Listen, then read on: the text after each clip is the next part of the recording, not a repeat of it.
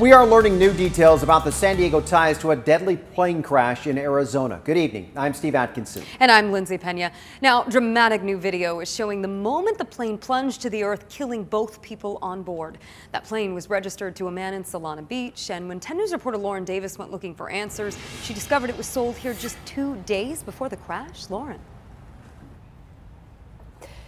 Yeah, that is right. The pilot was actually here in the San Diego area this weekend test flying that plane, and the man who sold it to him told me today in a Skype interview he is devastated by this news.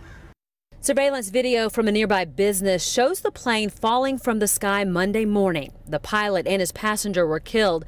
The busy intersection littered with debris around several damaged cars that were hit by the plane. Yeah, that was a very tragic news, unfortunately. Avi Maltzman sold the plane over the weekend to a man who owned Ground Loop Aviation Corporation. He picked it up in Corona and did several touch and goes before heading back to Arizona. Ted actually impressed me very well.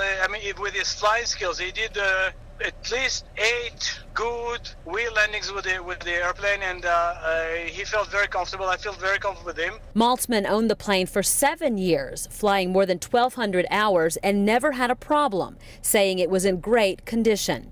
He tells me he heard the cause of the crash was pilot error, but the FAA has not made an official ruling yet. It's sad. He's a good man, and his wife is a good person. They're great people. Good people whose lives were cut short in a tragic plane crash.